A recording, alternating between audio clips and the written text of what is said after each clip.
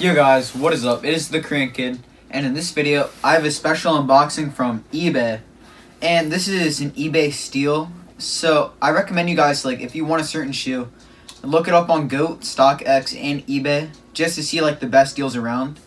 And this is actually like $80 less than what I'd pay for it on GOAT, which is really cool. So let's just open up the shoe. Open up the box and see what's inside.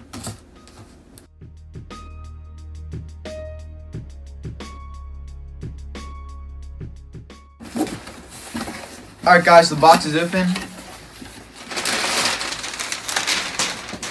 And it actually said it was from Sole Exchange, but as you guys can see, these are the Baron ones. And looking at everything, these look pretty legit. The Nike swoosh, as you guys can see, it like lines up pretty closely with that, which is a good indication that it is a real shoe. And the reason I wanted to get these is because the Jordan 1 Shadows are coming out soon. And I want to be able to wear this shoe on like my left foot and the Shadow on my right foot. And overall, these shoes are in great condition. They didn't come with the original box, which is kind of expected because it was a pack with the Jordan 9 Barons. I got these for $100 off of eBay, which is like an insanely good deal for this shoe. As you guys can see, the bottoms aren't worn down too badly. They still look nice.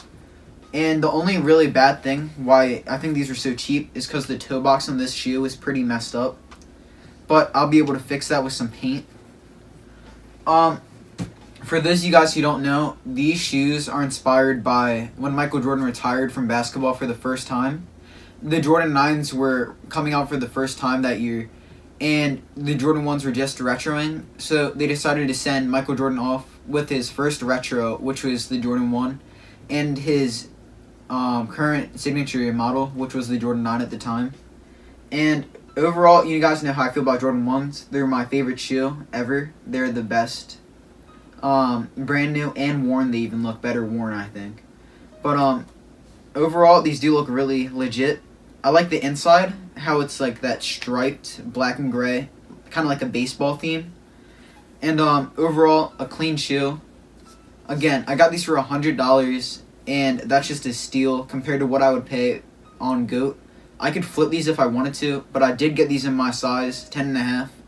So I'm going to have to keep these. Some things you guys might not know about the shoe also is that the laces are 3M, as you guys can see. You guys see that little white stripes, the 2 stripes. Those will light up and they'll look nice on camera.